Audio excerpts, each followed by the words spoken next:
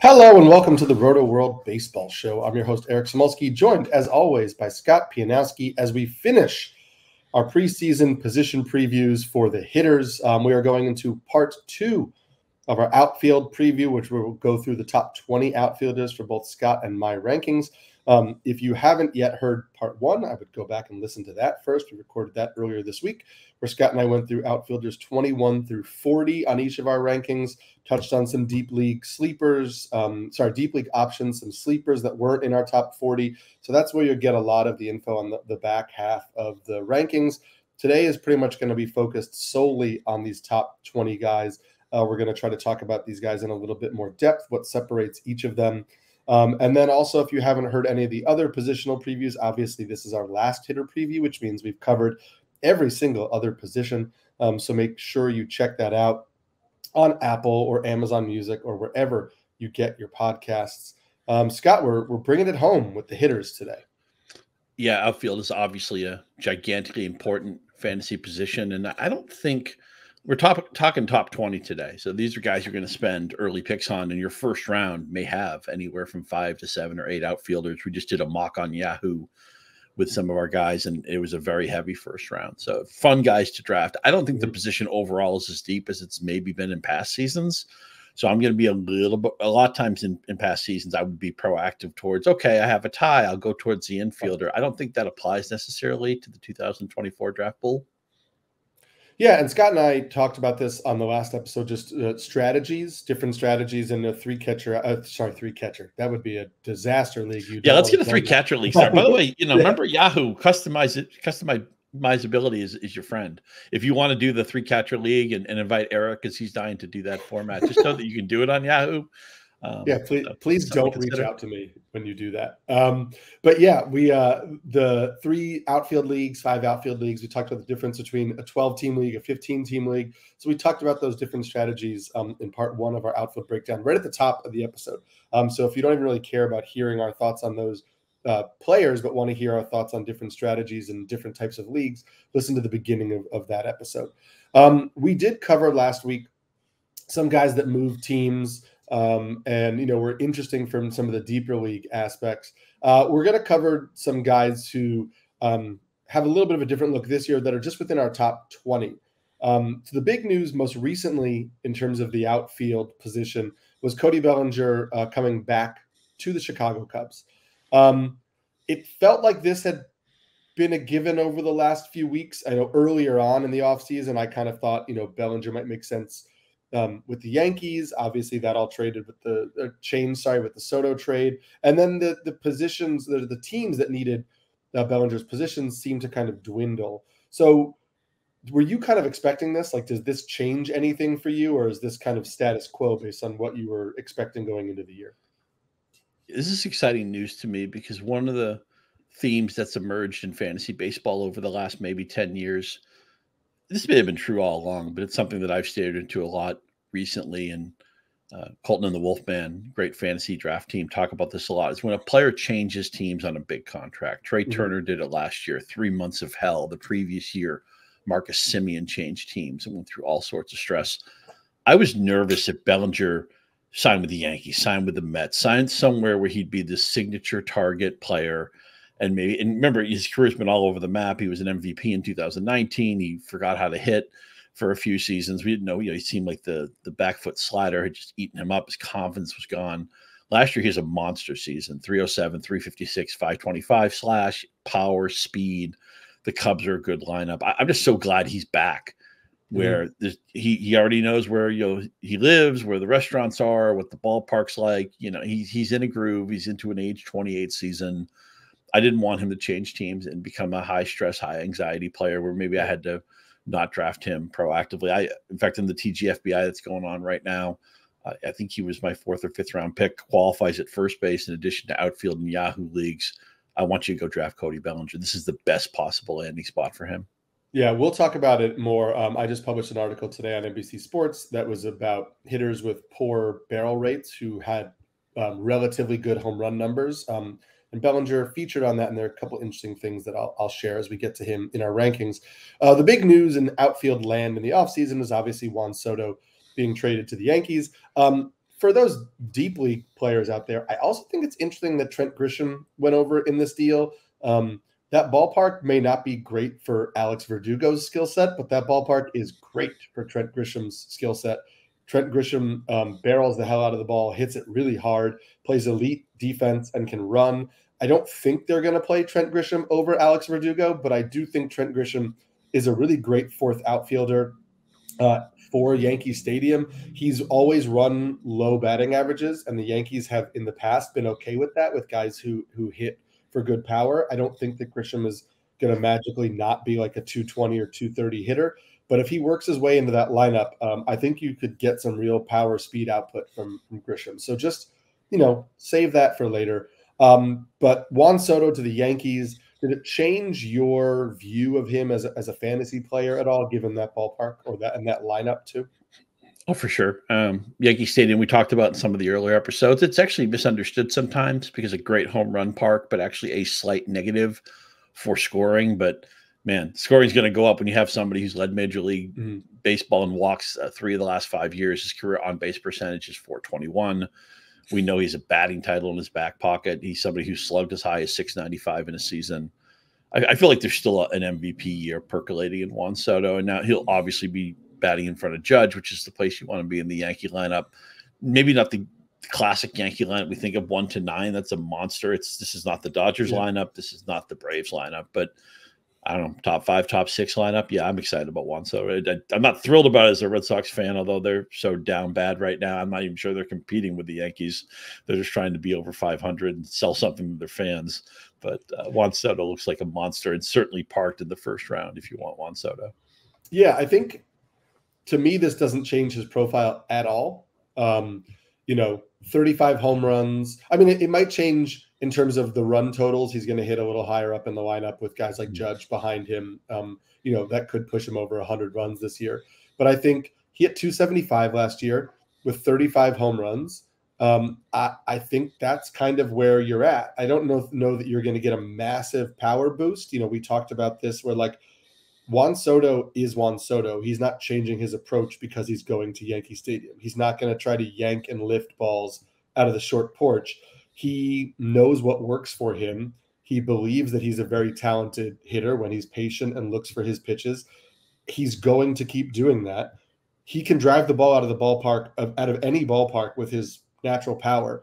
So it doesn't matter for him. If he sees a pitch he can drive to left center, he's going to drive it to left center. I don't think he's waiting on stuff that he can yank out of the yard to right so that he could push 45 home runs. So I think if you're doing your own projections, I wouldn't bank on a major improvement from 35 home runs last year for San Diego. I think he'll finish somewhere between 35 and 40 home runs.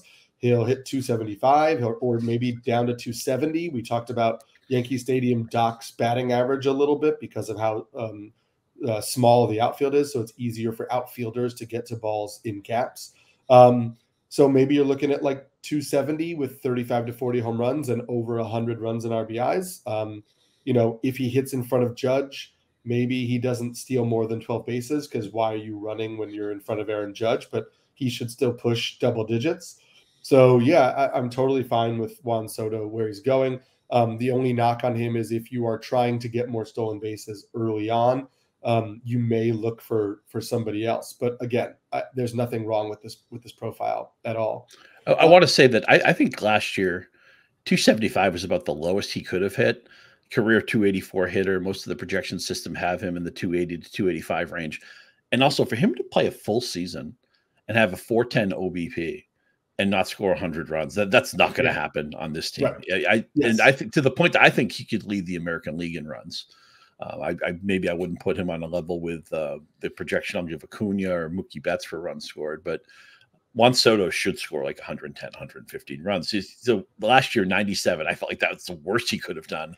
And maybe Yankee fans have to be realistic about this. Juan Soto spits on borderline pitches. Right. There's going to be times where there's a 3-1 pitch, it's borderline, and Juan Soto's I'm not swinging at that. I'm going to walk to first base. That's who he is. He's not trying to hit 45 home runs. He's not, sometimes that type of player can be, Joey Votto went through it his whole career. Joey Votto, probably a Hall of Famer, and Reds fans will be why is he walking so much? We want him driving runs in. I hope the Yankee fans are realistic about that. Yeah. I fully agree with that. Well, you mentioned Mookie Betts. I want to talk about him very, very briefly. We talked about him on the second base episode. He obviously will come up in our rankings here because he is outfield eligible as well. Do you have a preference where you play him? Are you drafting him to play him at second? Are you okay drafting him as an outfielder? Does it matter to you? I'm drafting him as a wait and see. And if the draft that I'm in affords me good middle infield value, maybe I'll slide him in the outfield. If I may play him in the middle infield if just the way the draft falls. I feel like most drafts start out where you're just trying to get the best numbers and the best career arcs and the best lineups and all that stuff. And then you get 3, 4, 5, 6 rounds in. It's okay. What's the shape of my team? What categories do I need? What positions have I filled? Yeah. And I just love getting a guy. I talked about Bellinger earlier, qualifies at first base and outfield, and first base isn't as deep as it's been in previous years. The fact that Mookie Betts can play any of 3 positions, and I just draft him as an offensive god along with the Braves, the signature team in fantasy. I think 10 of the top 110 players in Yahoo ADP right now are Dodgers. So that just shows you, and a lot of it's the pitching staff too. I get it, but obviously a lineup we're going to draft aggressively into. I'll figure out Mookie Betts' position later. But I love having some flexibility in my roster. I love having some of those Legos. That's normally a thing that I think about. Normally the guys who are drafted in the first round don't play multiple positions. I think it's rare to have somebody who actually gobbles up 3 positions. And even sometimes with players who bounce around, I don't like it because I wonder if it's going to be stressful on them. They don't know what position they're playing every day and all that stuff. I don't think any of that bothers Mookie Betts. He's one of the safest picks. Obviously, his upside is he could be an MVP. He could score 135 runs, but you're also buying Mookie Betts because he has that terrific floor. I'll figure out his position later. Yeah, I just was in the Turf League, which is one of the Earth leagues, which is in industry leagues last week, and I took Mookie Betts with the intention of making him my second baseman, and then middle infield values just kept dropping and dropping and dropping in the draft. When I was like, I'm not going to take a player that I think is worse, who's an outfielder, over this second baseman who dropped. And so I wound up with Mookie Betts in the outfield, which wasn't my intention when I started the draft, but taking him there gives you that flexibility to kind of to zig or zag depending on what was happening in your room. And as you mentioned, that's an incredibly valuable thing that not a lot of positions give you. Bellinger is one of those guys. We're not going to see a lot of those guys on our list today. But before we get to our lists today, spring training is here. So for those looking to get ahead on the upcoming MLB season, grab your Rotoworld Baseball Draft Guide. It's loaded with comprehensive positional rankings, projections, and player profiles to ensure your draft is a success. Visit NBCSports.com/draft guide and use code BASEBALL24 to get 10% off at checkout. That's NBCSports.com/draft guide and use code BASEBALL24 to get 10% off at checkout. So Scott, as we go through our rankings, we're going to stop at 13 here because, we'll just give people our top 12 in case you are in a 12-team league. Who are the outfielders you would want kind of as your outfield one is how we're looking at that. So working backwards from 20 to 13, who are your outfielders? I get Josh Lowe parked at number 20. Tampa Bay does like to put out a different lineup every day, but he'll be somebody who plays every day and coming off a breakout season. Spencer Steer at number 19. I think it's very important to get the Cincinnati Reds right this year. They have too many good players for not enough positions, but Steer bounces around the field, should be in the lineup every day. A little bit dinged up right now, but I'm excited to draft Spencer Steer. Mike Trout, somebody I'm not excited to draft. There isn't that much left in Anaheim. He has talked about maybe the Angels adding players. We'll see if that happens. It may be a pitcher, but obviously Ohtani's gone. Trout's not running anymore. He's not a proactive pick for me at all. I know not everybody agrees. Obviously one of the best players of our generation, so it's not fun to watch this. Jazz Chisholm at 17 just needs to stay healthy. An interesting power speed guy. Nolan Jones, Anaheim's lineup is sad. How about this Colorado lineup? There isn't much there. Chris Bryant contract looks like an albatross already. But Nolan Jones came on the scene last year and looks like the best thing in a Colorado lineup that generally leaves me a little bit depressed. Christian Yelich, I can't talk about him without thinking about Bellinger, the 2 former MVPs. I wasn't sure what they were last year.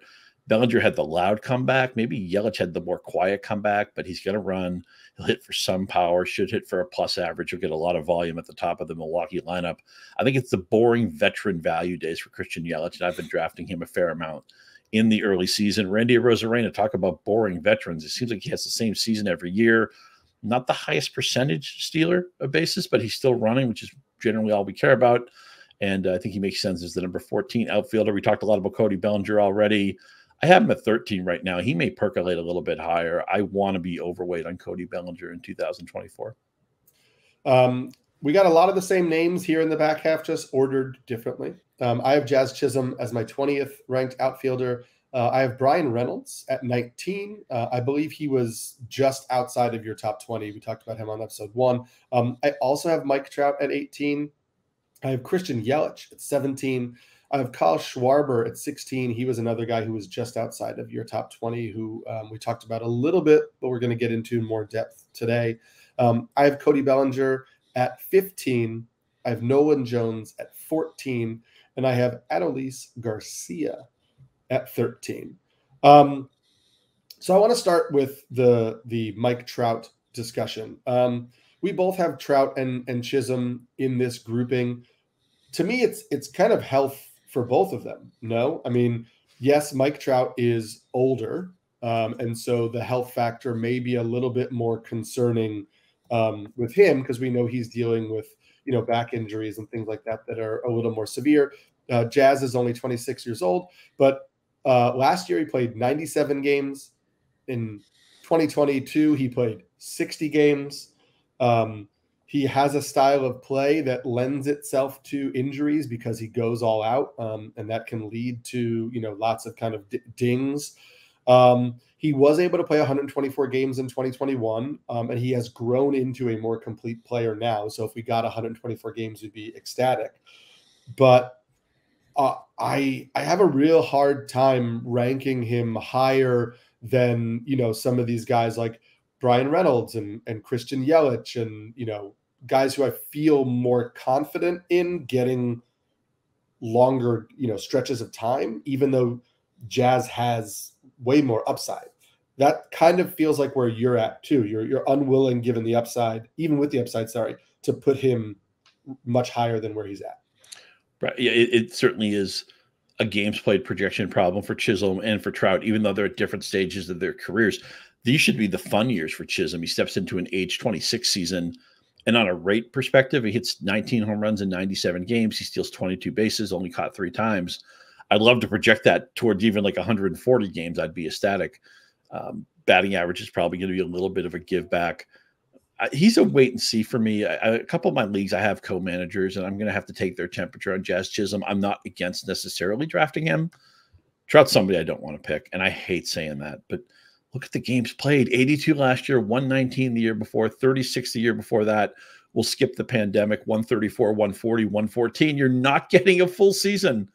Yeah. Ironically, he was actually healthy in 2020. He only missed 7 games that year. But the other 6 seasons, you're missing anywhere from 4 to 8 weeks with Mike Trout. He doesn't run anymore. He could, just doesn't want to. The wear and tear. He's into an age 32 season.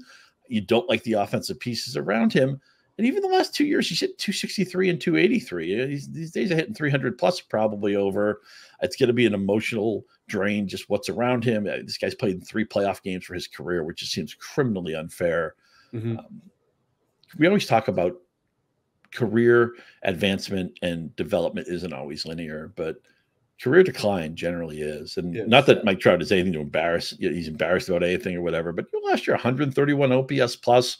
Usually he's in the 170, 180 range. He led the American League in OPS plus for 5 straight seasons. He's just not the same guy. And I know you're going to see him in rounds you've never seen him before. Like, oh my God, how do I not draft Mike Trout?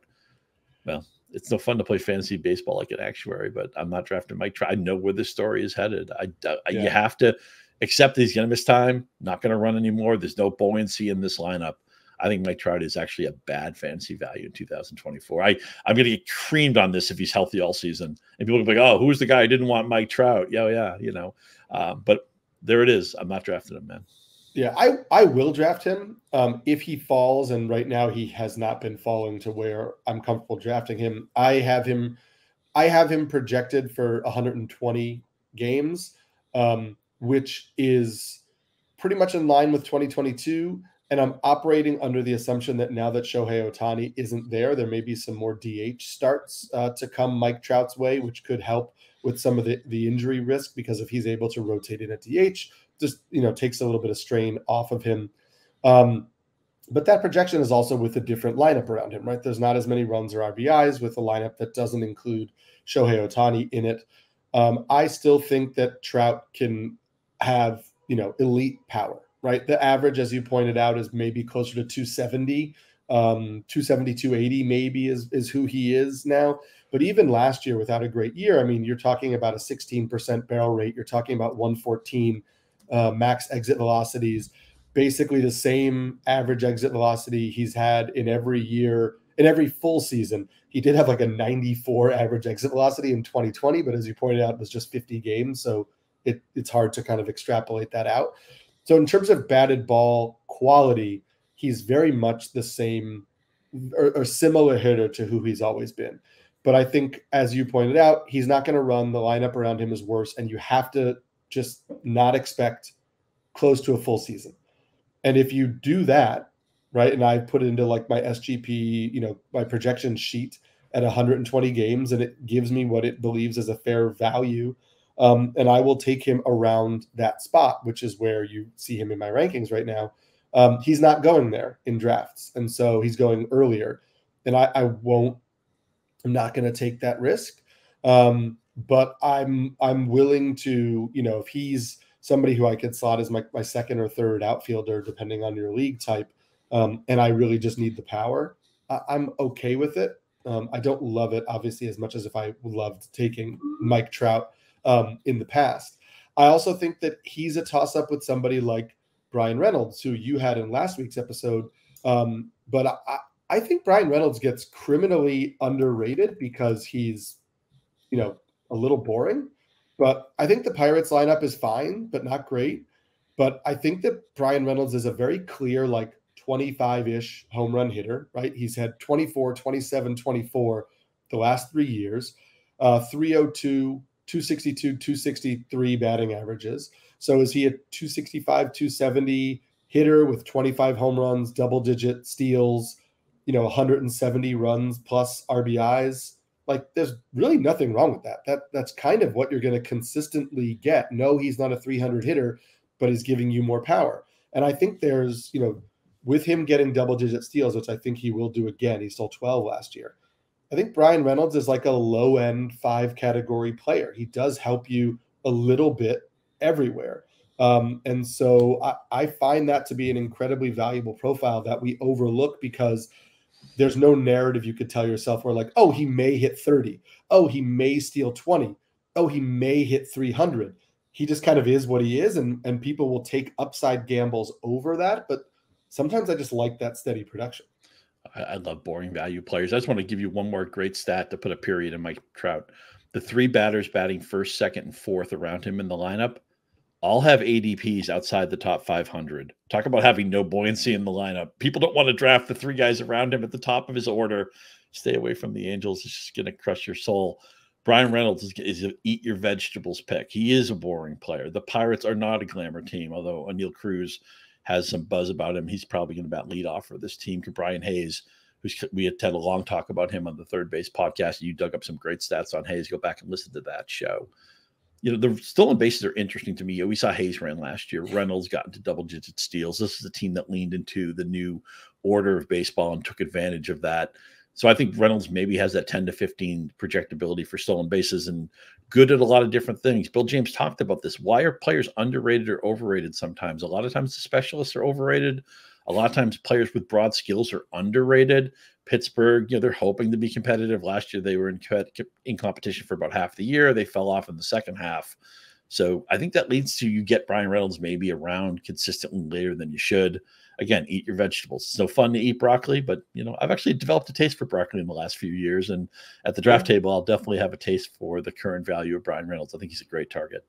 Roast up some broccoli. It's great. Roast up some broccoli and roast up a little Bryan Reynolds in round 7, round 8, round 9. Again, nobody at your draft, unless you're in a Pittsburgh league, nobody at your draft is wearing a Bryan Reynolds jersey. I get it. Right. And with the new jerseys, Eric, I don't think anybody's wearing a Reynolds jersey. They got to fix that. That's a problem that needs to be fixed. Go back to the Pop Stargles uniforms. You can't wear the pants out in no, for sure. Very front. Yeah, go wear an NBA shirt or wear a I don't know. Wear a Pittsburgh Steelers jersey if you want, although just make sure it's not one of the quarterbacks, right? But Bryan Reynolds is one of my favorite targets this year because he's a boring pick, and I like that. It's a lot of what leads to fantasy greatness is in the details and is in the unglamorous things. A lot of being a great poker player is folding, is doing the boring stuff. It's not about, I'm going to re-raise and go all in and everything. A lot of it is the nuance. It's when you talk yourself back off something and go to something safer can sometimes be the right choice. For sure. I find myself fading Kyle Schwarber in a lot of drafts based on his price. I have him ranked here. You have him ranked just outside of the top 20. So we are both kind of below where he's going based on ADP. I understand that he hits in a good lineup. I understand that he has hit 46 and 47 home runs over the last 2 years. I don't think that batting average is coming back up. I don't know that he's not going to hit 197 again, but some of the projections have him at like 227, 226. Like I don't see it.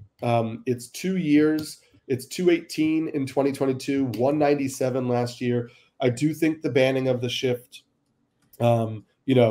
it seems like it hurt him more than it did. I think he got unlucky a little bit last year. The 209 BABIP, he had a much higher, X average, if that matters to you, as XBA.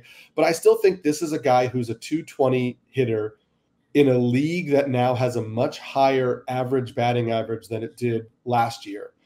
So you really need to be, if you're looking at our 80th percentile marks that we try to hit, right, to make sure we have a well-balanced team, you really need to be around 260 as a team batting average. So if you need to be at 260 and you're going to roster somebody who's going to he had 720 plate appearances last year. So if you're going to roster somebody who might push 700 plate appearances of a 210 batting average, you have to do so much work to get the rest of your team up to 260. So I'm just not drafting Schwarber. And for me, I think, like, sure, if my first few rounds go in a way that I just happen to get multiple like 300 hitters in the early rounds, maybe I'll entertain taking Schwarber. But this is the type of player that, like, when we talked about Estuary Ruiz with speed, I think with Kyle Schwarber, like, you need to plan around saying, okay, I'm going to draft Kyle Schwarber. That's what I want to do. So I need to make sure I get player A and player B early on in the draft. And then I need to make sure I get players C and D later in the draft to prop up my batting average. Because this is not a bad batting average from somebody like Brent Rooker, who's going to play, get 450 plate appearances. This is a bad batting average from somebody who is going to be up 700 times, which means that bad batting average that drain is extrapolated because he gets so many more plate appearances. So I don't know where you're at with Schwarber, but for me, it's just not a puzzle piece that fits well with how I want to build my team. Yeah, I'd prefer not to draft him, even though he's a monster in 3 categories. It's interesting that he did steal 10 bases 2 years ago, but last year he totally shut that down, didn't steal any. But as you talked about, so we're just going to be signing off on agreement here. You draft Schwarber, that affects so many other picks that you have to make to rebuild your batting average, or God forbid you have to punt it, which I hate punting any category. And then maybe other categories you fall out of. Maybe your bullpen falls apart. You drafted saves and you don't have them all of a sudden on June 1st. What do you do then?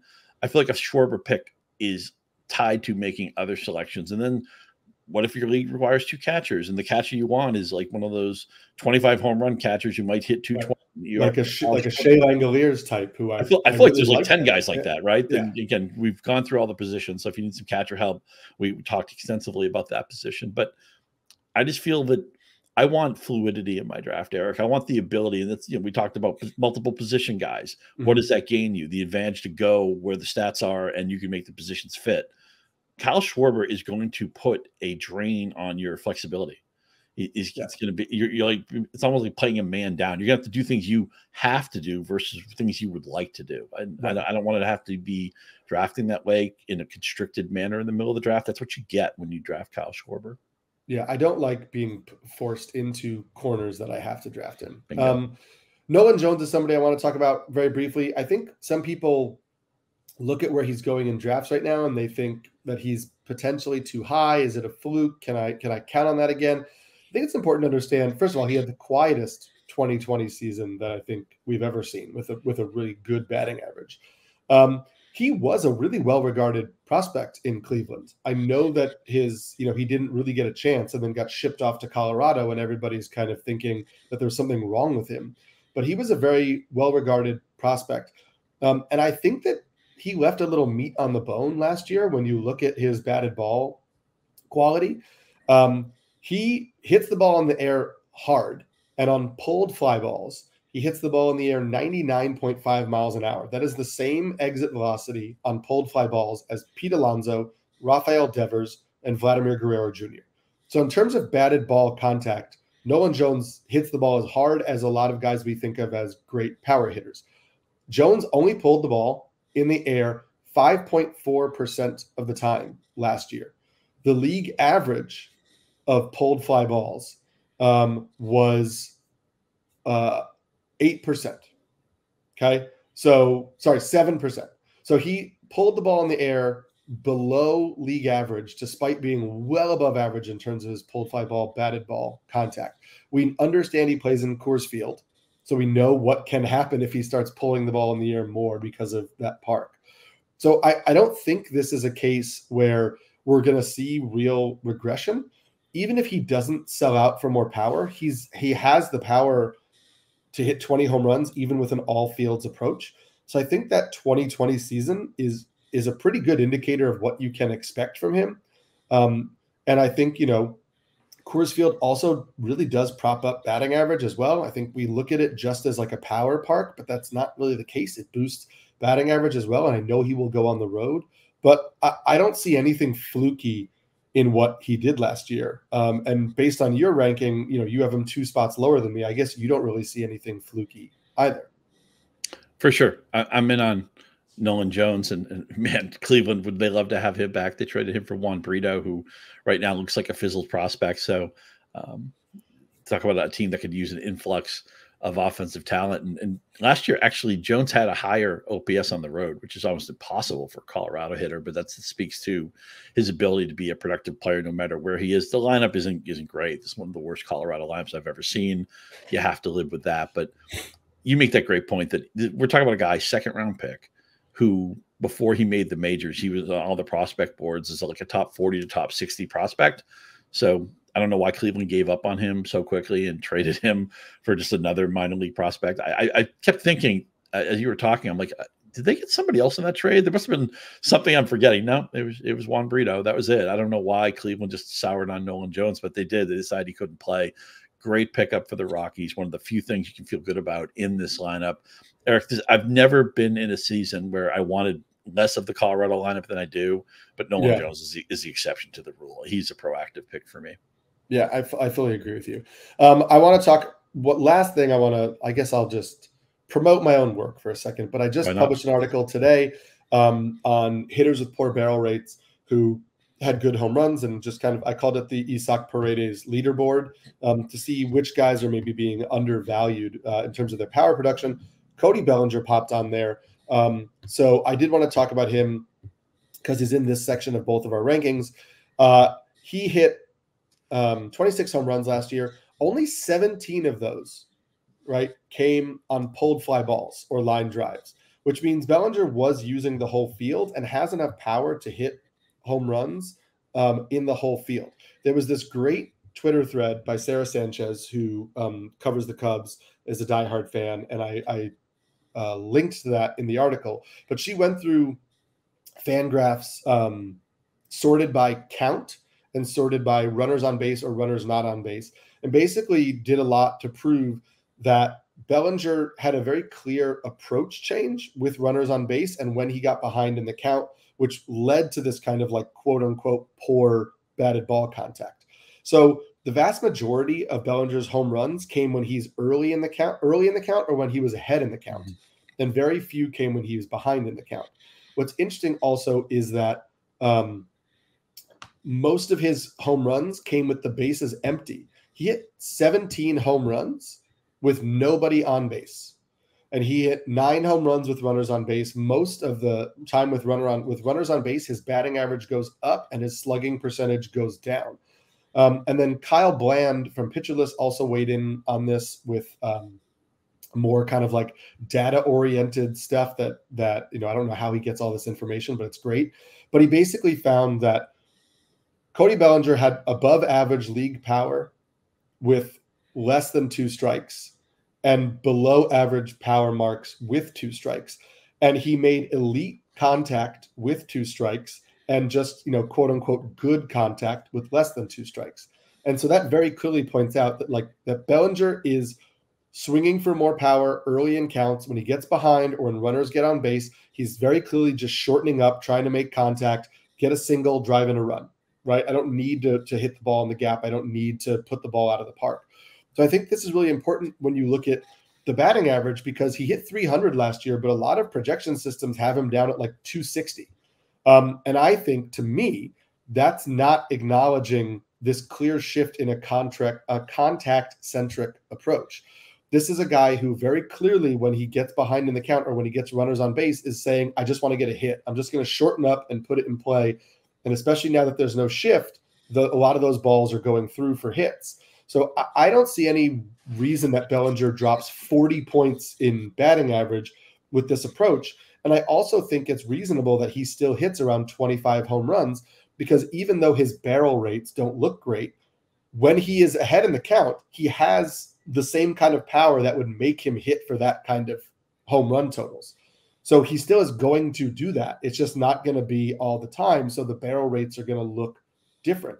So I really don't. I think we're overweighing his contact quality last year and saying, oh, he got lucky.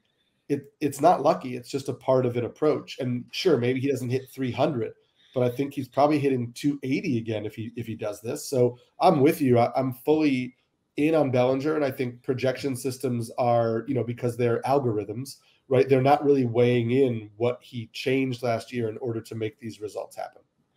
Love it. And this has really become the Cody Bellinger episode, but I'm all here for it. Remember, also, he can play at first base in Yahoo, like Nolan Jones, who's first base and outfield eligible in Yahoo. Bellinger, Bill James always talked about the best players usually being the smartest players. And you talked about how Bellinger changed his approach and what a thinking man. And granted, when he was going bad, maybe he was thinking too much. Maybe he needed to be more reactive. But he seemed like he fixed a lot of things last year, including – this shocked me. I knew he was competitive against left-handed pitching last year. I didn't realize he slashed 337, 388, 596 against left-handed pitching last season. Now, I don't think anybody thinks that's going to repeat, but all we're looking for is for him to be competitive against lefties and then maybe mash against righties. Last year, he was actually better against lefties, which is a little bit maybe unsustainable. But any lefty who kills left-handed pitching is a great hitter. That's almost always universally true. Also want to give you a big hit for Sarah Sanchez, who is the best Cubs friend of mine, the best Cubs source I know, along with Andy Behrens in the industry. She's doing great work with Baseball HQ. She's a podcast this year with Pitcher List. And whenever I'm stuck on the Cubs, man, Behrens would be a great guy to go to too, but he ignores my texts usually when I send them. But actually, that's not true. I'm like 50 Behrens writing me back, and he's a great guy, the FSWA president and a longtime friend and colleague. Sarah Sanchez is somebody who you should read all of her work, but especially she understands the Cubs backwards and forwards. She'll probably be in the field for 20 games this year. She's just a rising star in the industry, and if you're not familiar with her work, I think you should fix that this season. Yeah, and you can follow her on Twitter. She's at BCB_Sarah. That's Sarah without an H. So BCB_Sarah. Let's get to our top 12. So who are your top 12 outfielders for this year? Yeah, Adolis Garcia, who was, I think, 13th or 14th on your list, is somebody I want to draft 3 years in a row. He's done it. A Texas lineup that's really fun. Talk about fun lineups. Michal Harris. All he needs is a better slot. This Atlanta lineup, I think he'll get it this year on a per at bat basis. He's been dynamic. I have him at number 11 outfielder, but I want to draft him. I want to have shares. I want to be overweight on Harris this year. Luis Robert doesn't have a fun lineup in Chicago where almost nothing has gone right, but he certainly turned into a great player. Outfielder number 10 for me. Yordan Alvarez, maybe the best hitter in baseball right now. It feels weird having him 9th on the outfield list because I think you could take him 9th in a draft. It just speaks to how deep this position is. I want you to try to get him some. It's just I talked about lefties who can hit lefties. There's no way to get Yordan Alvarez out. We've seen that in the playoffs the last few years. Just maybe one of the 2 or 3 best hitters in baseball. Fernando Tatis has been a little bit frustrating. We'd like a little bit more consistency, but the power and speed will play. He's also turned himself into a very good defensive outfielder, so he makes sense. Outfielder 8. We talked a lot about Juan Soto. He's my number 7. Tied to Aaron Judge at number 6. It's only the games played for Judge. If I knew he'd play 150, I'd have him higher on this list. Kyle Tucker, talk about higher. He's been batting number 6 in that lineup for so long. This is finally the year he'll get promoted. That's been the only thing with Tucker. I still think there's some room for growth in his game. I have Mookie Betts, Julio Rodriguez, and Corbin Carroll 4, 3, and 2. But you could draft them at any position you want. I have Betts 4 right now, but I could be in a draft tomorrow and take him 2nd overall on this board. They're all dynamic players who do wonderful things. Betts doesn't run as much as he used to, but he's in the better lineup. Carroll's going to be more about speed than power, but he obviously can do a lot of different things. And Julio Rodriguez could easily be on the cover of all the magazines next year. And then Ronald Acuna, what can you say? It's unfair. I don't really like picking on the end, Eric, but I'll smile and bear it if I'm getting Ronald Acuna pick number 1. And I talked about the Dodgers having, 10 of 109 picks in Yahoo right now. Shout out to my editor, Jason Kabako, who gave me that stat. The Braves have 8 of the top 84 right now in Yahoo ADP. It just shows how loaded that lineup is again for 2024. Yeah, I have not gotten Acuna anywhere. I would gladly, if given the opportunity. So my top 12, I have Luis Robert 12. I have Randy Arozarena 11. Michal Harris 10. I'm big into a Michal Harris breakout this year. I think he also popped for me on batted ball quality when looking at pulled fly balls. I think there's some more power growth in his bat. I think there's a chance he could also move up the lineup in a great lineup. I really just think Michal Harris is in for a great year, and I love him as a speed target early too. I also had Yordan Alvarez 9. I had Juan Soto 8. His teammate Aaron Judge is 7 for me. Corbin Carroll is 6. We'll talk about that in a little bit.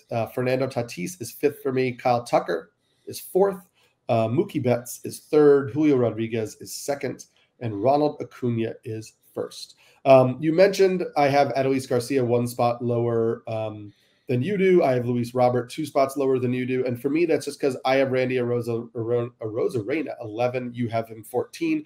I have always knocked Arozarena's profile in terms of his plate discipline as a way of suggesting I don't necessarily think that I didn't think there was growth when we were drafting him after his great playoff runs, and everybody was like, oh, what if he hits 290 with 30 home runs and whatever? And I was just saying, I don't think this profile lends itself to that.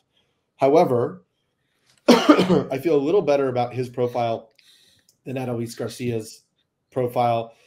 They're both free swingers, but Arozarena walks a little bit more than Garcia.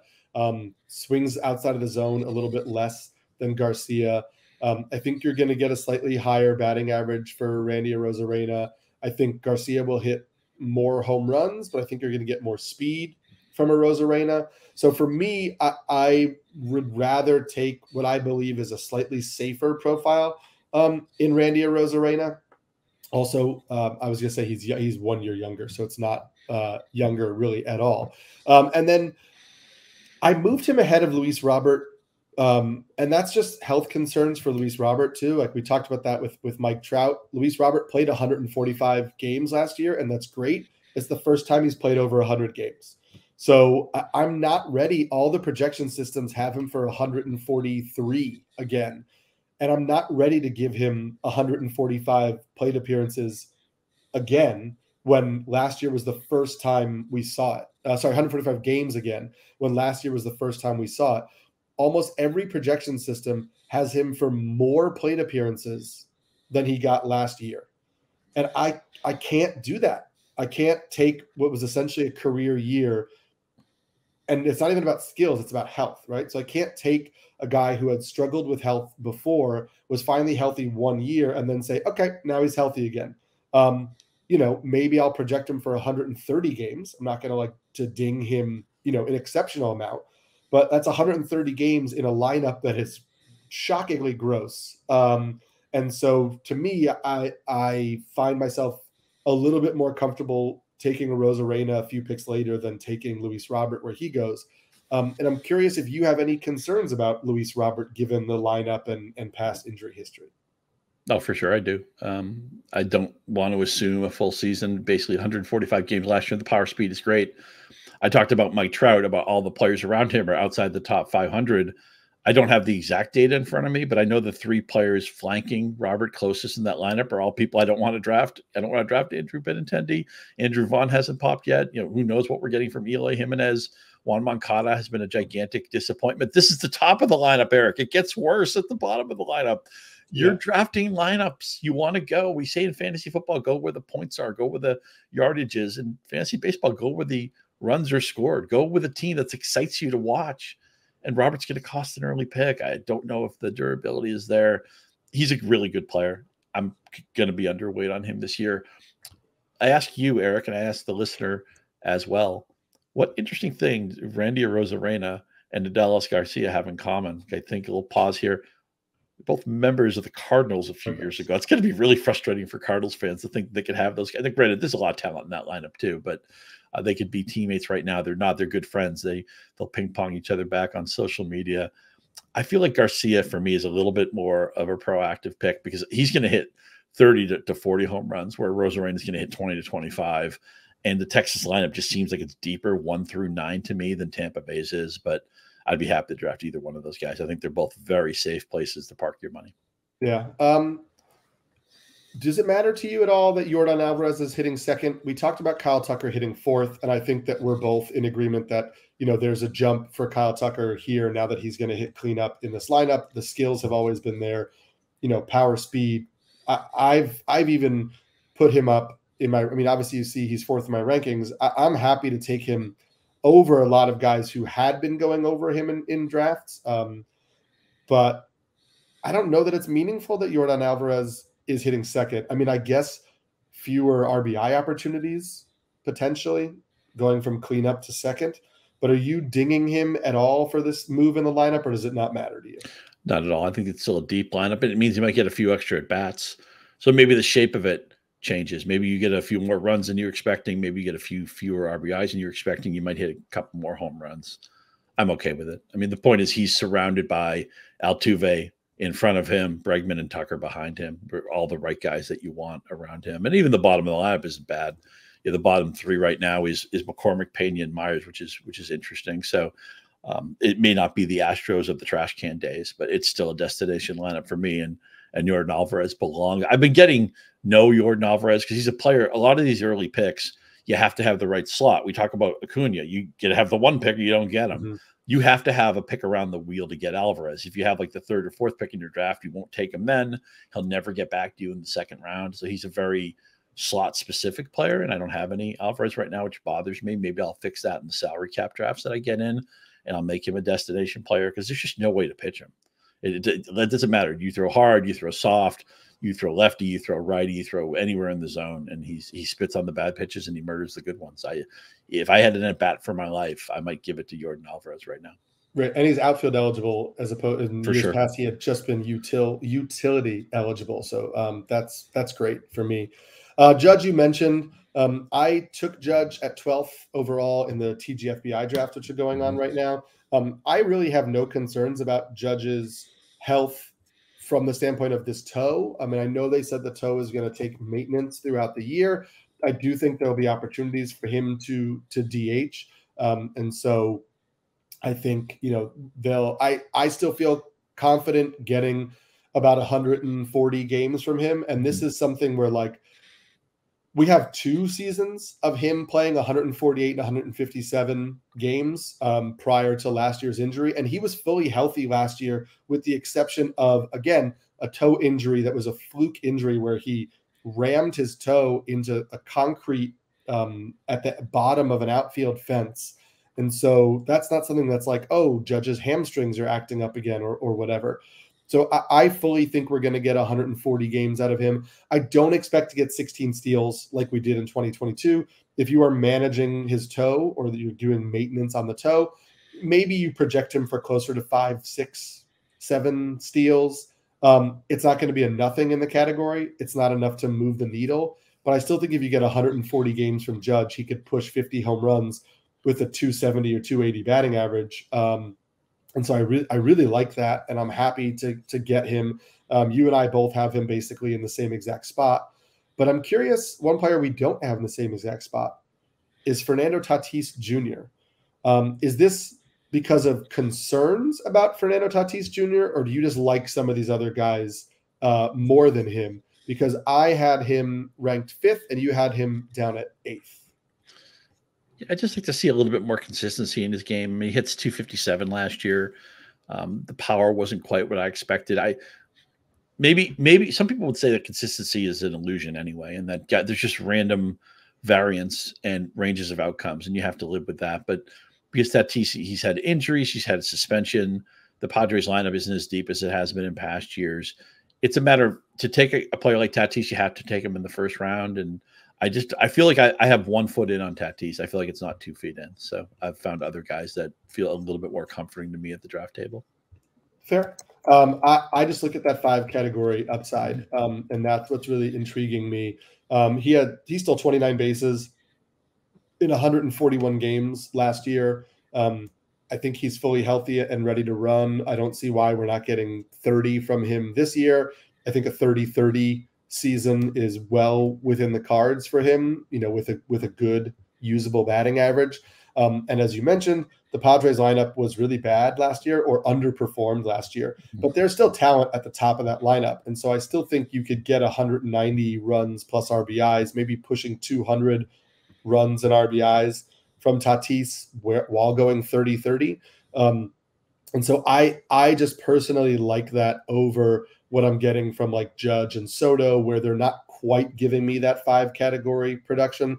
I have Tatis over Corbin Carroll, which I know is a big difference between your rankings. And for me, it's just the shoulder. Corbin Carroll has battled shoulder injuries. He had a shoulder injury last year where I think it was like first of all, sorry, he suffered a torn labrum in his shoulder in 2021. That was when he was a prospect. And then last year, he swung and winced, and he was on a knee, and it was the same shoulder, and it looked like everything was, horrible again. And they called it a stinger, and the MRI results came back clean. And they said again, it's something he needs maintenance on. But for me, it happened again at another point where he aggravated his shoulder, but there was no damage.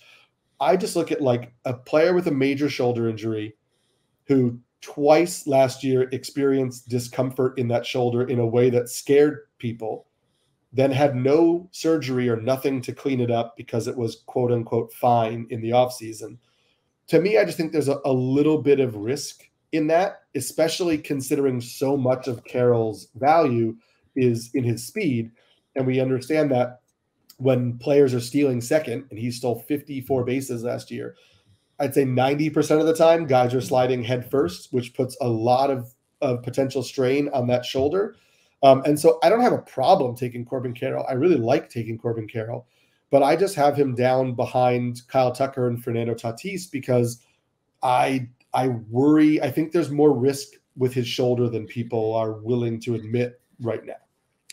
Totally fair. And if I were, redoing my list, I might move Carroll down a few slots, because in the first round, everybody in the first round has a high upside, but I don't think everybody has the same floor.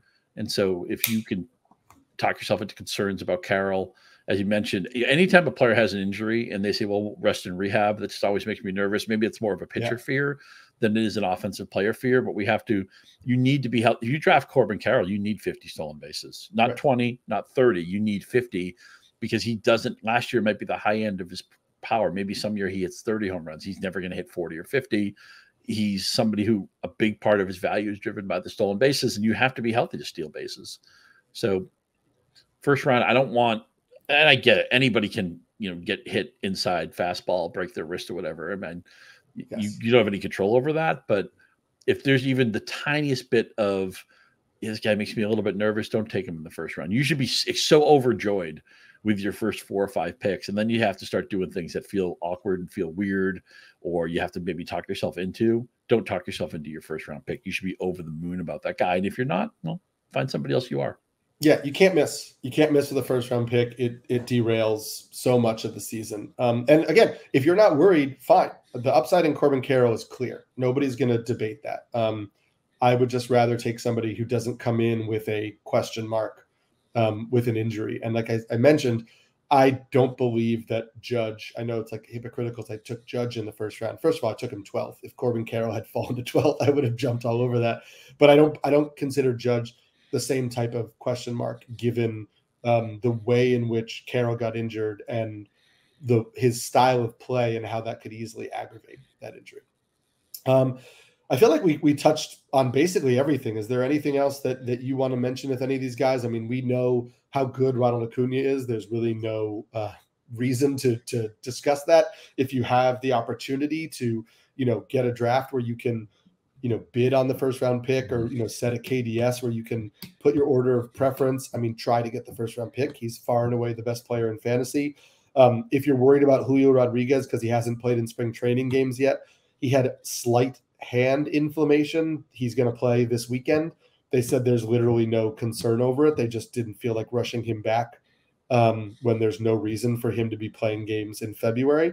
And then we talked about Mookie Betts a bunch on other podcasts at the beginning of this one. So anything else you feel you need to add?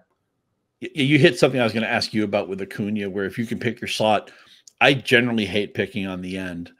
And the reward has to be worth it for me to take a number one overall pick. There has to be an obvious player. And Acuna to me is that player because of the power, because of the willingness to run. He doesn't even have necessarily elite sprint speed compared to some other guys, but he wants to run. I don't think you can expect 70 stolen bases again, but something in the 35 to 50 range sounds perfectly reasonable. And I'm always talking about the depth of lineups, the buoyancy of lineups. That's never going to be a problem with the Braves. Where 1 through 9, they have a loaded team.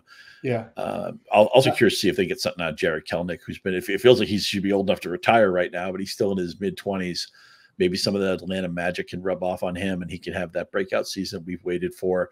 I would put in my KDS would start with 1. My second slot might be in the middle somewhere, but there could be a lot of debates about where it could go. But I think everybody should want the number 1 pick first and foremost. I used to put it last because I was okay drafting on the turn if I was 15-16 or 12-13, depending on how many teams were in your league, and I hated being 1 because I waited so long.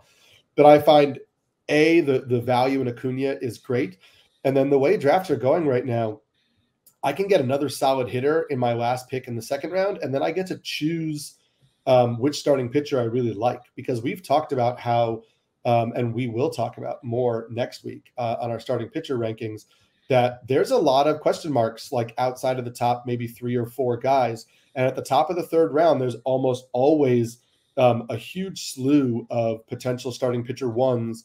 And you can, if you have that Acuna pick, you get to basically choose whether you prefer Luis Castillo, whether you prefer Kevin Gausman, if you're, in on Pablo Lopez, maybe Zach Wheeler falls to you. So there's a lot of options to go based on the way drafts are going. And we'll talk about some of those names and give you some of our thoughts on starting pitching.